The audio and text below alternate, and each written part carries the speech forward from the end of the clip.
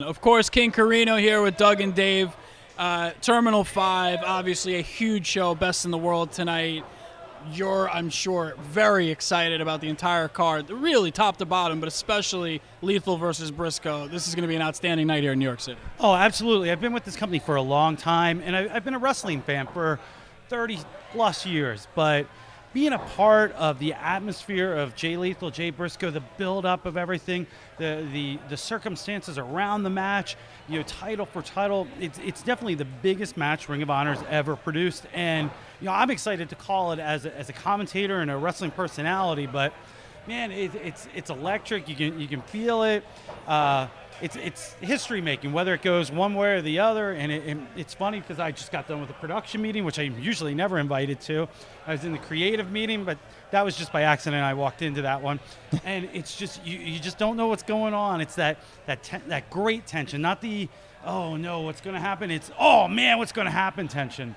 And I think it's important to really state the fact again that this is probably the biggest match in the history of Ring of Honor. And Ring of Honor has such a great tradition in pro wrestling, but to have two champions going up against each other, and now on pay-per-view in New York City, and with the deal with Destination America, this is definitely the biggest match in the history of Ring of Honor. Oh, you're absolutely right. The Destination America deal couldn't happen at a better and more important time, with Lethal and Briscoe title for title, and now having the added exposure of Destination America every Wednesday night, it just brought this match up to an even higher level. And we saw 9 years ago, we saw Nigel McGuinness and Daniel Bryan, go at it to unify the world and pure titles. But this one isn't a unification; it's title for title. Somebody's going to walk out with two titles, and it's going to be history making. Briscoe has a chance to become only the third guy to be the Triple Crown winner.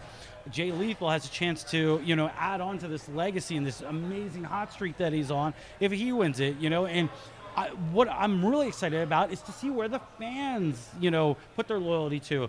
Lethal's pretty much a hometown boy, being from Elizabeth, New Jersey. Briscoe, always a big favorite, but over the course of the last few months, you've just been hearing the crowd, that appreciation they have for the art form that Jay Lethal puts out every time. It's going to be... there's no clear-cut winner. There's no clear-cut babyface. There's no clear-cut heel. And I think they're just so good together, like both of them individually, but together, that they're going to feed off the people as opposed to the people feeding off them. And it's going to be something special. You mentioned Destination America, and I think it is a great time to be a Ring of Honor fan for so many different reasons, not just the excellence in the ring, but now the distribution is getting larger. And we saw a shoe drop with Nesson, which is a big deal, and the Atlanta market and the Dallas market, and you keep adding on with Sinclair, increasing their reach, increasing their syndication. When you look at Destination America, it's obviously an unusual situation with TNA being behind you guys, but what can we expect? Right now, we're seeing the Toronto shows, which, just some epic wrestling. How many more little elements, what can you share with us as far as what we might see on TV when it comes to that particular product? Well, it's funny because we had already taped the Toronto matches. They were already in the can before the Destination America deal was even announced. So you don't hear any specific things for Destination America. And it goes with the confidence that Hunter Johnston has in his product, that they didn't put a best of or an introduction. They said, you know what, we're going straight. This is the crew that we're going with. And it's something that, at first I said, oh man, are you sure you want to go this way? Maybe we should introduce the characters. But Hunter's got such confidence in his whole team that he said, we're going from day one. Let's go. And I love it. And Wednesday night's a perfect night, with TNA right behind us from 9 to 11, and then our replay right after. It becomes a great night of wrestling for fans. And I'm a big believer in, on a Wednesday night, there could be 4 comedies on, and they're all going to be different, but you're all going to laugh at them. Same thing with wrestling. You're going to watch Ring of Honor, then you're going to watch TNA, then you're going to watch Ring of Honor again, and then you're going to watch NXT on the network. And for me as a lifelong fan, I think, man, there's no better time right now. Not only do you get WWE, you get Raw, you get SmackDown, then you get NXT and ROH and TNA and Lucha Underground, and then you just gotta punch up your computer and you get such great organizations out there like PWG and AAW and PWF and CZW. You get all these great organizations out there. It's a great time to be a fan. And it really does remind me, and we've talked about this before, of like the mid-'80s. For all the territories on TV, and eventually the cream always rises to the top. And I really think that Ring of Honor is in that perfect position to really get the attention it deserves now. Oh, absolutely. Because I think we got that forward momentum. We're putting on stellar shows. The Sinclair broadcast channels that we've been on, it's been that slow growth, that slow burn that people talk about.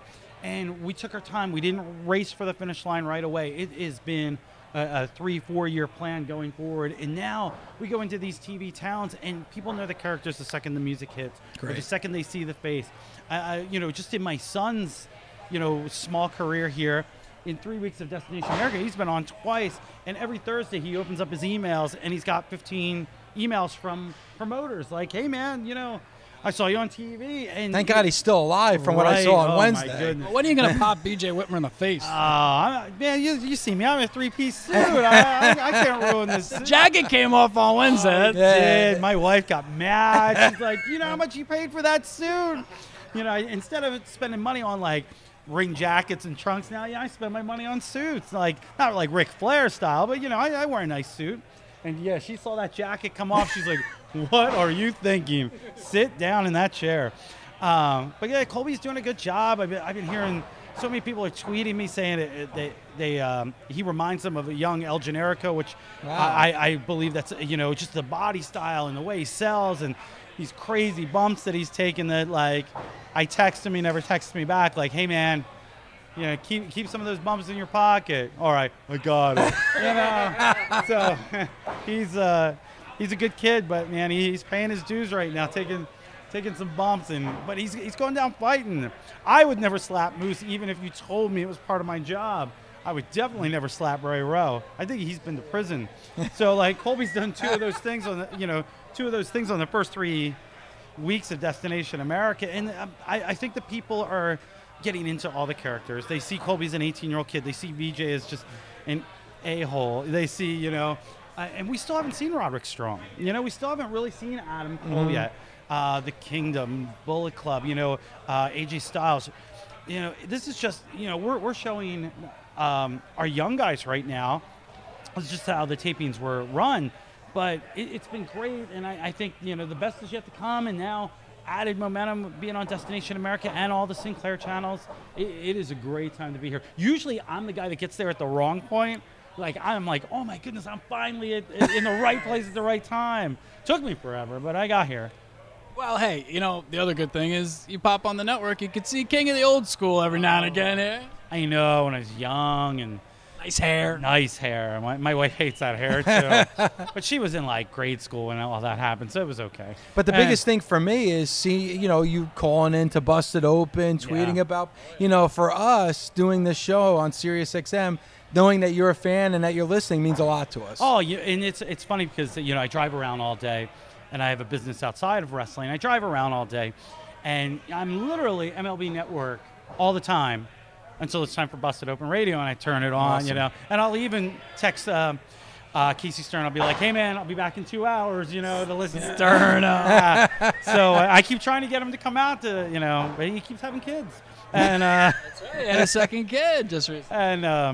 And even though he's a Mets fan, I let it go. But, it's great that what you guys do, and it's always positive. It's such a refreshing thing, because sometimes in any form of entertainment or sports, you get that negative, and listening to sports talk radio in big cities, it's negative. But what you guys do on XM Sirius is just, it's always positive, and that makes me feel happy, and makes me feel proud. And like I'll tell you what, we did the Dusty tribute last week, and once I sat down and really thought of it, I poured myself a glass of wine. I'm like, whoa, wait a second.